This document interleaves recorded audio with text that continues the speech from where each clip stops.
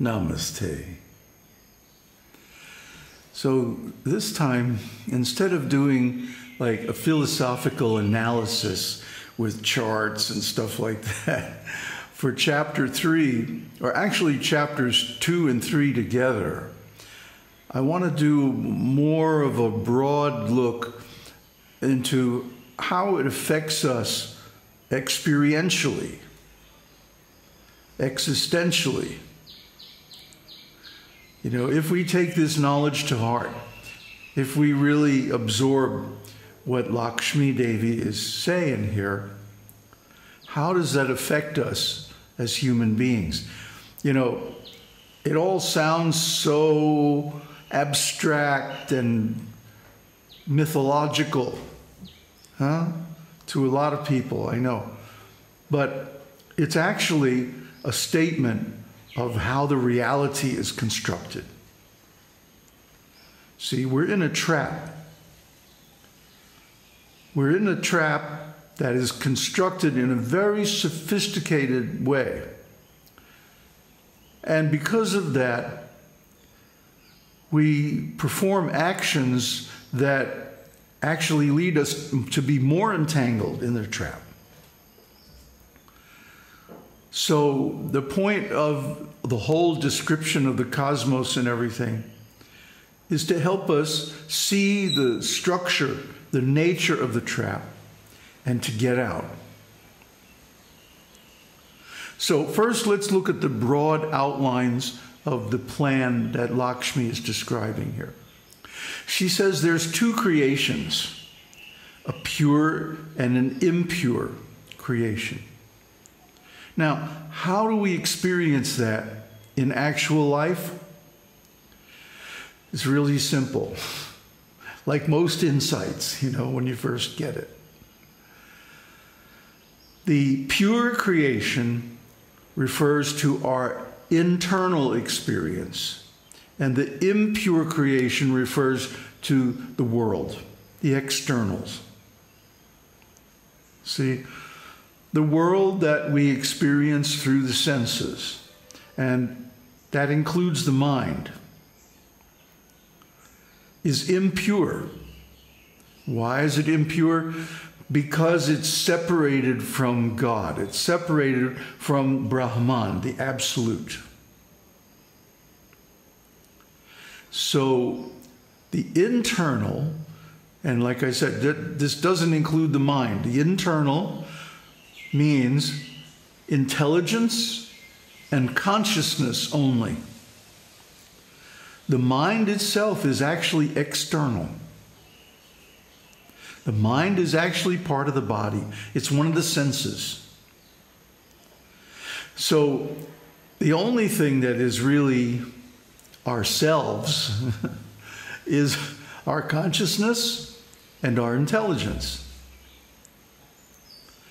So with our intelligence, if we can grasp this idea that the self is not the mind, the senses, the body, the possessions, the relations, the actions, the reactions, none of that.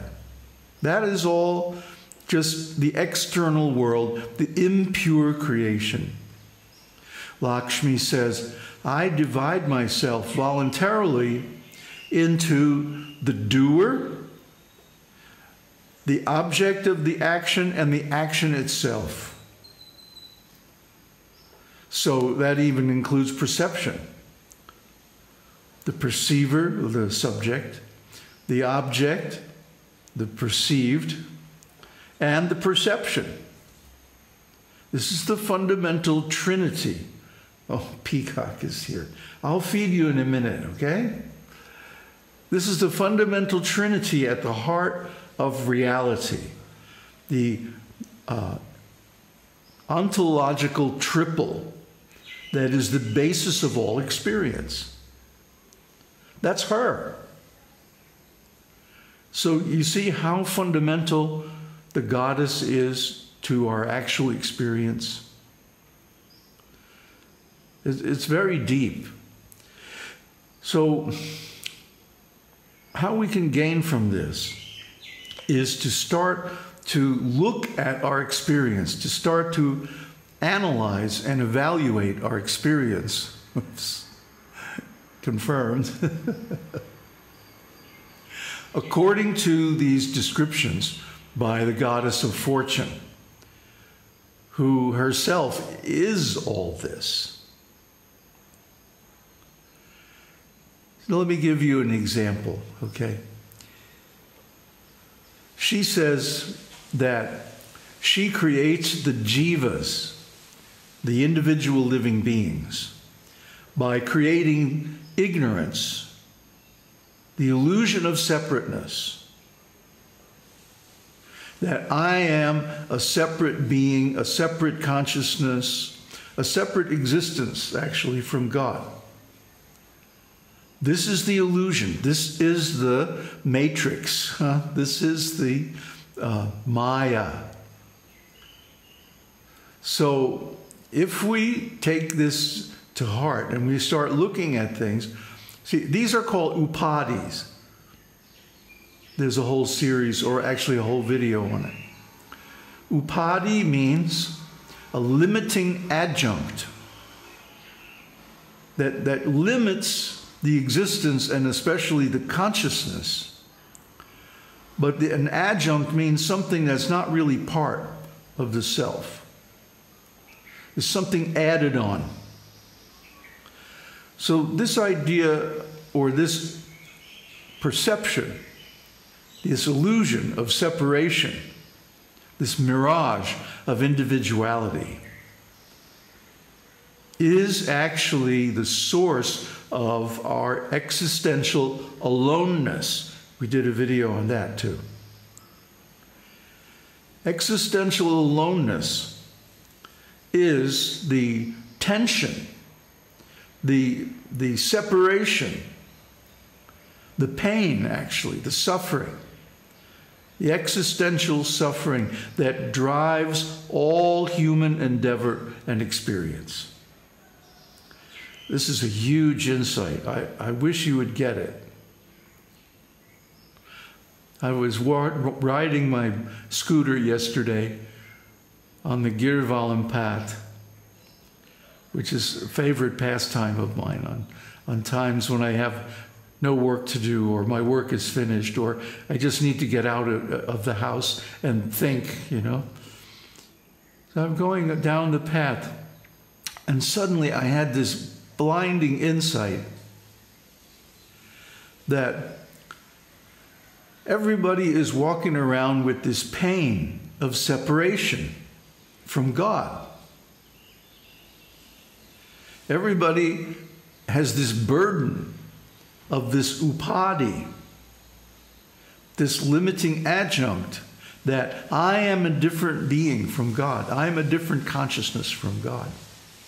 And then they go searching for God outside, in scriptures, in rituals, in philosophies, in religions, you know, in big crowd events. Here in India, these religious festivals are amazing. They're huge. Millions of people sometimes. Why?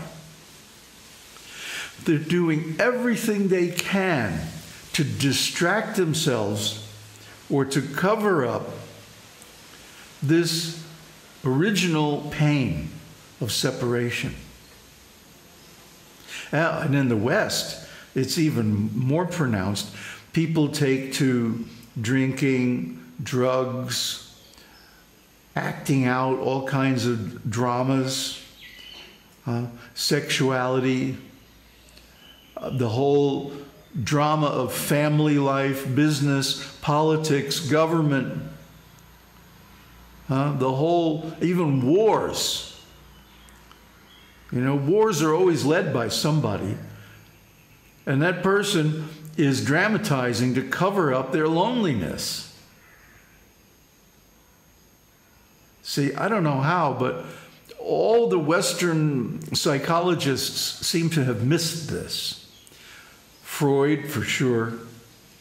The modern behaviorists, definitely. Even Jung, Carl Gustav Jung, avoided this point to the extent that when he was in India, He refused to visit Ramana Maharshi, I believe because he was afraid that Ramana was going to destroy this separation. See? And he tiptoes around it in his books. He doesn't ever confront it directly. See? So that's why modern psychology cannot solve the basic problems of existence. Yeah, it can help with some of the symptoms, you know, but that's about all. Really, modern psychology misses the basic fact of human psychology, which is that we're driven by the pain of separation from God. Because God is the self. God is reality. God is love. God is beauty and pleasure and everything good. So when we're separated from God, of course, we miss him or her. Just be patient, okay? Peacock. And that missing feeling, that emptiness, that alienation, or actually there's even a better word, anomie. A-N-O-M-I-E. Anomie means alienation from your own self.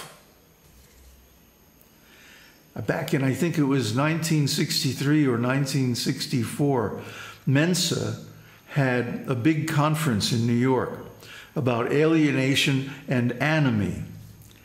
And nobody got this point. Nobody.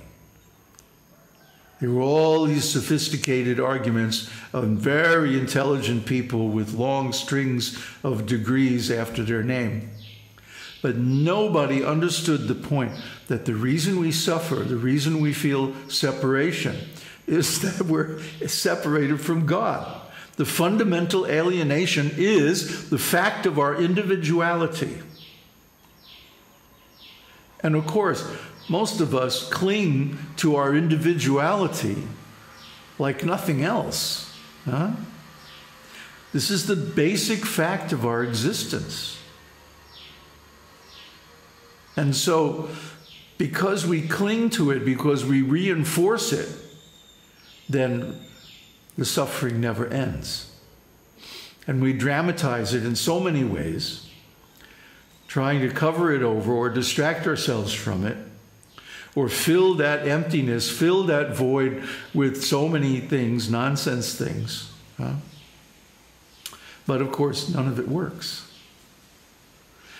You always come down from the drugs. There's always a morning after, you know, the big party or whatever, or the concert or the rally or whatever it is, the war, you know. There's always, when you come down from that madness of passion that we use to try to cover over the fact of our aloneness and loneliness, and it's still there. You know, it's still there. Passion is limited. There's only so much passion you can stand, right? And then it turns into ignorance and you fall asleep. And you wake up the next morning, right back in the same boat.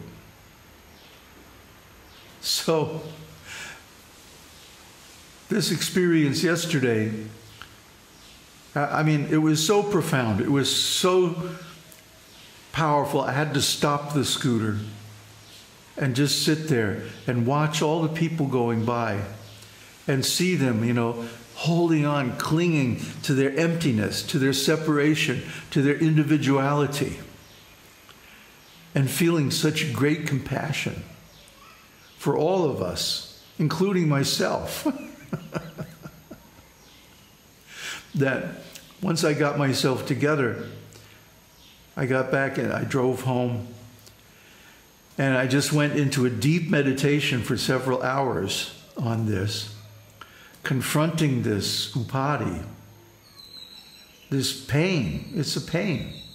It's a mental suffering, which is far worse than physical suffering. and penetrating through it and finding there the self. Now, there are many spiritual practices, meditations, and so on that accomplish this by indirect means. But I think the material in chapters 2 and 3 of Lakṣmī-tantra really sets us up to confront directly the cause of our alienation, the roots of our anomie, our alienation from ourselves, our alienation from the self. And this is the great value of this Lakṣmī-tantra.